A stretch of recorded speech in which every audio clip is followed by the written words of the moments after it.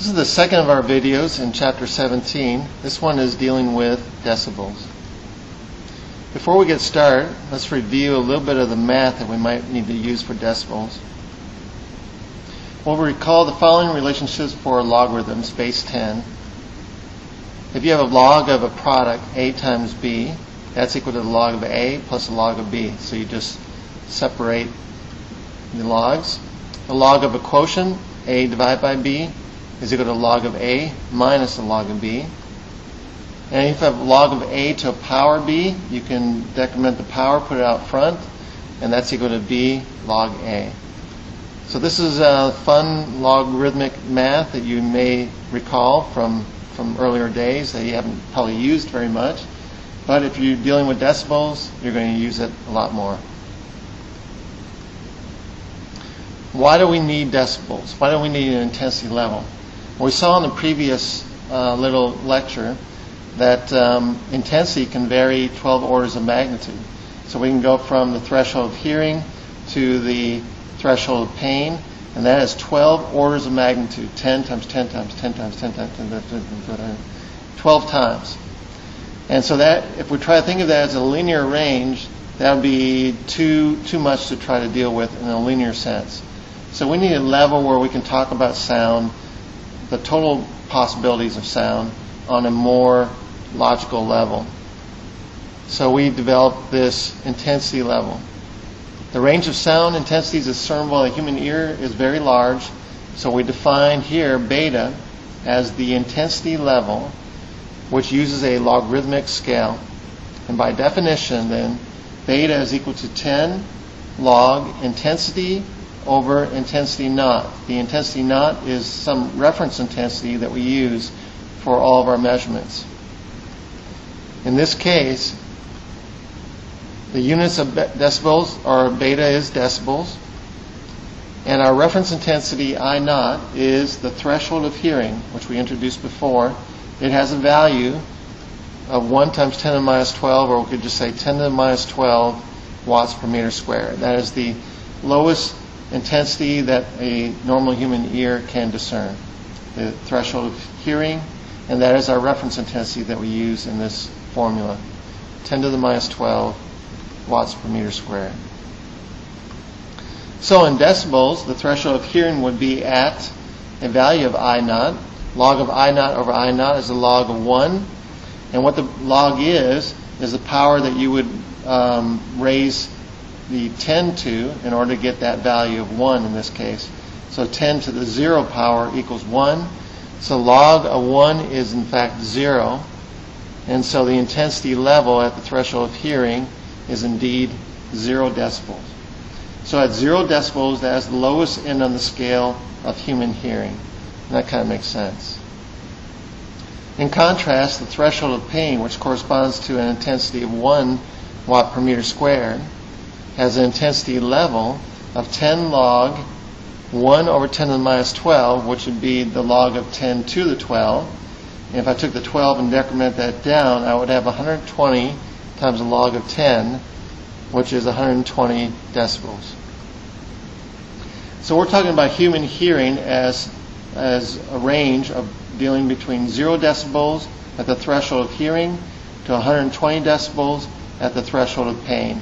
And that is now a scale that is we're more able to deal with. Here are some sound intensity levels. Rustling leaves is about 10 decibels. A whisper is about 30 decibels. Normal conversation, 50 decibels. A vacuum cleaner, 70 decibels. Every time you go up 10 decibels on the scale, there's a factor of 10 in intensity. Busy traffic is about 80 decibels. Power mower, 100 decibels. So a power mower is 10 times 10 or 100 times more intense than busy traffic. Siren or rock concert, 120 decibels. So a rock concert is at that threshold of pain. A good name for a rock group or a heavy metal group would be the threshold of pain, 120 decibels. A jackhammer is 130 decibels.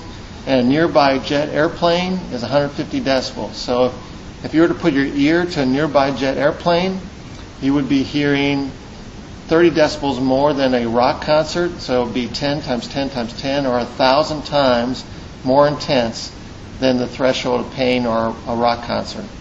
So don't do as I suggested. Don't put your ear to a nearby jet airplane. It would not be good. Kind of like dipping your head in mercury. It's not good. Don't do anything I say at home. Doubling your intensity by 2, or doubling your intensity, results in a change of decibels by 3. Here's a proof. Let's say your decibel level is 10 log intensity over intensity naught, and you doubled your intensity. So now your new intensity is 2I over I naught. Your intensity level, which I'm calling beta prime, is 10 times the log of 2I over I naught. But we know with logarithms we can separate the product. And so now we have 10 log I over I naught plus 10 log 2. This 10 log I over I naught is our original decibel level.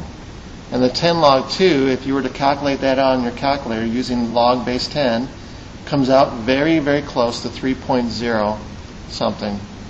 So we have that our new intensity level is our original intensity level plus 3 decibels. So by increasing by a factor of 2, we increase our decibel level by 3 decibels. If we increase by a factor of 10, that is an increase in decibel level by 10 decibels. And here's the same type of proof. Our original decibel level is 10 log I over I naught, but now we have a new intensity that's 10 times greater. And so our new intensity level, beta prime, is 10 log 10I over I naught. We can separate this with our logarithmic math. And we have 10 log I over I naught plus 10 log 10. This 10 log I over I naught is our original decibel level. And the 10 log 10, log of 10 is 1. 10 times that is 10. So we've increased our decibel level by 10 decibels. So a factor of 10 in intensity is 10 decibels in decibel level. Let's try this out. Calculate the sound level in decibels of a sound wave that has an intensity of 400 microwatts per meter squared. Intensity level is 10 times the log of intensity over intensity naught. In this case, that's going to be 10 log. 400 microwatts is 4 times 10 to the minus 4 watts per meter squared. And our reference intensity is 10 to the minus 12 watts per meter squared. So we have 4 times 10 to the 8, which we could separate as 10 log 4 plus 10 log 10 to the 8, which if we did that on the calculator or did this on the calculator, we would get 86 decibels.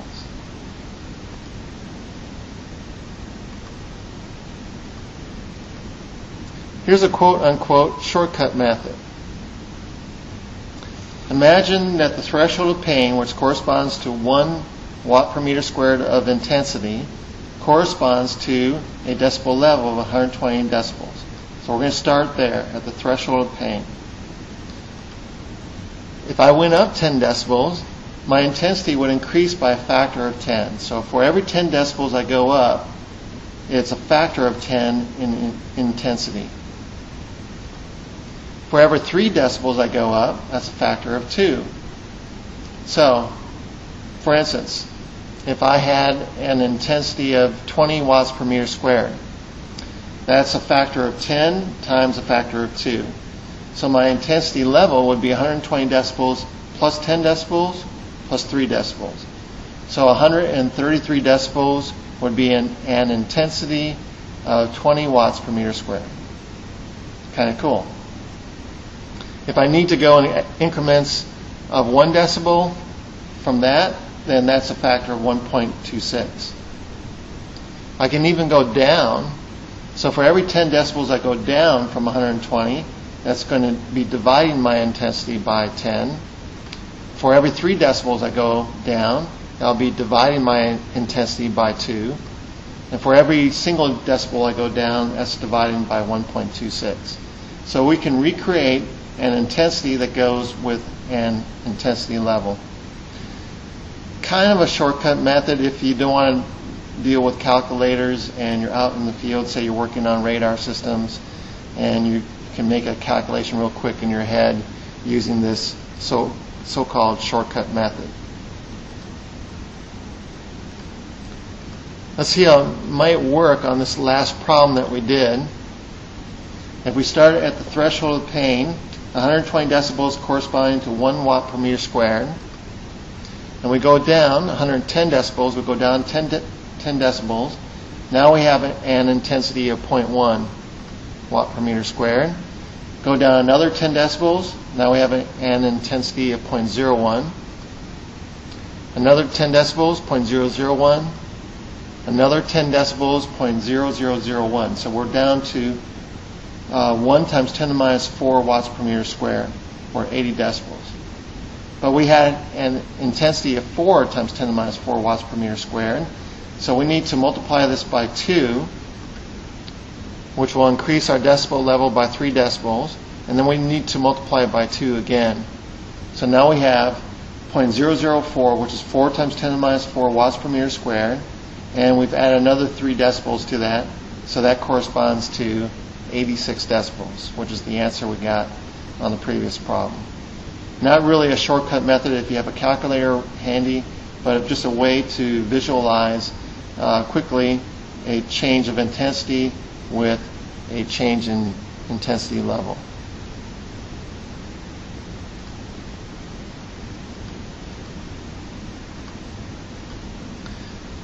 Reversing direction from the definition of intensity level, beta, note that we can get intensity as well.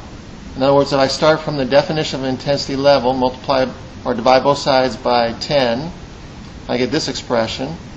And then to reverse the log base 10 logarithm, I'm going to raise both sides of the equals to the power of 10. That's going to be reverse operations of 10 to the log on the left-hand side, so they cancel out. And then on the right-hand side, I'm going to have 10 to the beta divided by 10. Multiply both sides by I naught, and I have that my intensity is equal to I naught 10 to the beta divided by 10. Since I naught is the threshold of hearing at 10 to the minus 12, I'm going to plug that in and simplify further, and I get this nice expression. My intensity is equal to 10 to my intensity level beta in decibels minus 120 over 10. So if I were given a decibel level in terms of units of decibels, I can convert that easily to intensity in watts per meter squared using this neat little formula here. Now, I'm not sure your book has this formula, so this is a neat little formula just to have handy. Intensity is equal to 10, beta minus 120 divided by 10.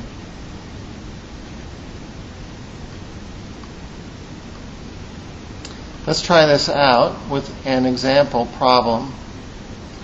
A family ice show is held in an enclosed arena. The skaters perform the music with a sound level of 80 decibels. This is too loud for your baby, who consequently yells at a level of 75 decibels. What total sound intensity now engulfs you? So you have this ice show going on, and in the middle of it, your baby is yelling. The ice show is 80 decibels, your baby is 75 decibels, but you can't linearly add decibels. You can't say 80 plus 75 is 155. Can't do that. You can add intensities, so we can convert these decibel levels to intensities, add the intensities together, and then convert back to get intensity level. So we want to figure out what are the respective intensities of the ice skaters and the baby, respectively. So the intensity of the show is 10 to the beta of the show minus 120 over 10. We had 80 decibels, so it's 10 to the 80 minus 120 over 10, or 10 to the minus 4 watts per meter squared. The intensity of the baby, which is my nephew as a matter of fact, is 10 to the decibel level of the baby 75 decibels minus 120 over 10, or 10 to the minus 4.5. If we do that on the calculator, we can get a scientific result. Or I can do it this way, 10 to the 0.5 times 10 to the minus 5. And the square root of 10, or 10 to the 0.5, is 3.2. So this is 3.2 times 10 to the minus 5 watts per meter squared. I'm going to add these two intensities together. And if I do, the intensity of the show plus the intensity of the baby is 1.32 times 10 minus 4 watts per meter squared. And now I have the total intensity, which is a linear idea, and I'm going to now convert that back to the logarithmic sound level. So my intensity level is 10 log total intensity divided by reference intensity I naught. 10 log 1.32 times 10 minus 4 divided by 10 to the minus 12. And if I do that on the calculator, that'll be 10 times 8 plus the log of 1.32, or 81.2 decibels. So if I had 80 decibels of sound from the show, 75 decibels of sound from the baby, I add them together, and the combined effect is 81.2 decibels. Not a whole lot of change. You can think that if I had 80 decibels from the show, and if my baby were screaming at 80 decibels as well, then the combined effect of 80 decibels plus 80 decibels would be actually twice the intensity, and the combined effect would be 83 decibels, because 3 decibels is a factor of 2 in intensity. So you can see that we're constrained to be less than 83 decibels.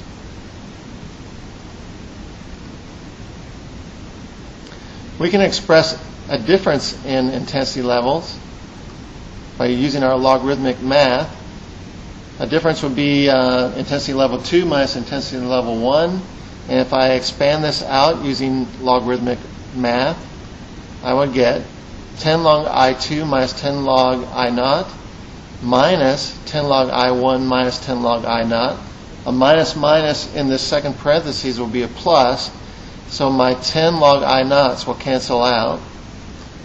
And this difference would be 10 log intensity 2 minus 10 log intensity 1, which in logarithmic math is 10 log I2 divided by I1. So a difference in intensity level is 10 times the log of intensity level 2 over intensity 2 over intensity 1. This might come into play if you had one point source of sound and you were going to be at two different locations, R1 and say R2. What is the difference in intensity level between those two locations? Well, we just showed that the change in intensity level is 10 log I2 over I1. If we were at two locations from the same power source of sound, at location R2, our intensity would be the power divided by 4 pi R2 squared from lecture number 1 in this chapter.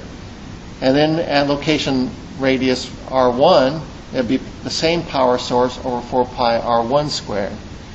The powers cancel out, 1 over 4 pi's cancel out, and we rearrange this as being the 10 log R1 divided by R2 squared. I'm going to decrement the power, bring that out front, so bring the 2 down, and I have that my change in intensity level between two locations, R1 and R2 from the same source, is 20 times the log of R1 over R2. So that could be a somewhat useful formula if we were trying to compare 2 points from the same sound source.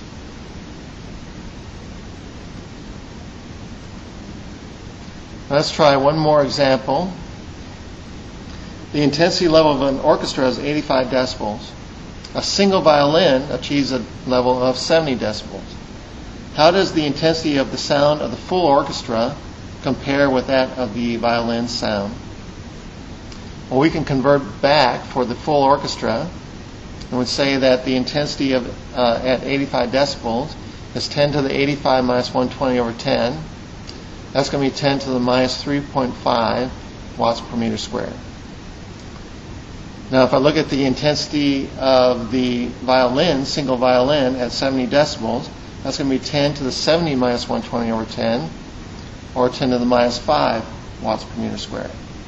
If I took the ratio of these, the full orchestra to the one violin, the intensity of the orchestra to the violin will be 10 to the minus 3.5 over 10 to the minus 5, which will give me 10 to the 1.5 power, which is 31.6. So the intensity of the full orchestra to the intensity of one instrument, one violin, is 31.6. If we treated all the instruments as being almost approximately equal in intensity, then I probably have about 31.6 instruments in the orchestra. Here's a possibility of how we could solve this using the quote-unquote shortcut method. If I think of the orchestra as being the intensity of the violin, intensity level of the violin, 70 decibels, plus 3 decibels, plus 3, plus 3, plus 3, plus 3, adding up to 85 decibels. So I have to have 3 5 times.